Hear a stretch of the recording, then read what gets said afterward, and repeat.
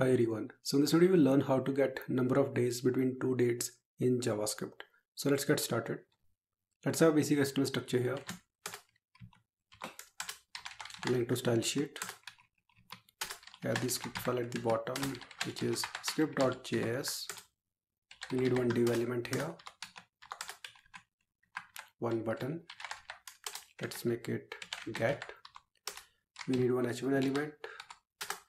Let's make it result. Save it. Go to style sheet. Select body element. Text line will be center. Select div element. Display will be inline block. Select button element. Display will be inline block. Padding will be 10 pixel and 20 pixel. Save it. Open this file in the browser, and this is the output. Let's try to understand how it will actually work. I will have two dates in the JavaScript file, and on the click of this get button, I want to display number of days between those two dates. So let's go to JavaScript file. Let's have two dates here. Let's make it date 1. We'll make use of date object here. So here we need month, date and the year.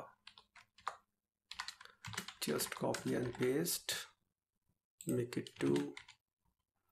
Here make it 30. Select the button. Let's make it get.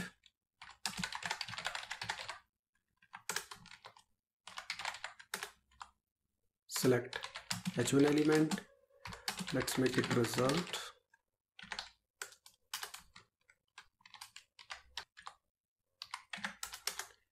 Add event listener to the button, which is click.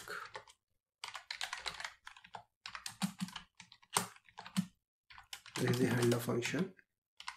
Now we'll get the number of days in milliseconds. So let's make it div.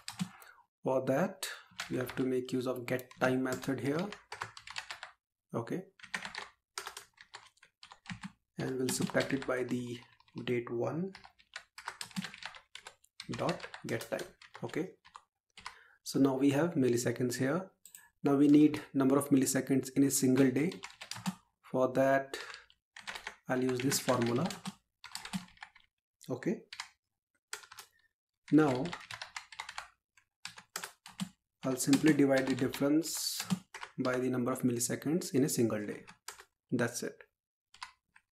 Save it, go to browser, click, and this is the output. Let's make it 5.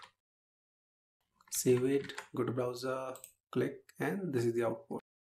Also, if I'll make it 9 and 9 here, save it, and this is the output. I hope you got the point how it actually works. See you in the next video. Have a nice day.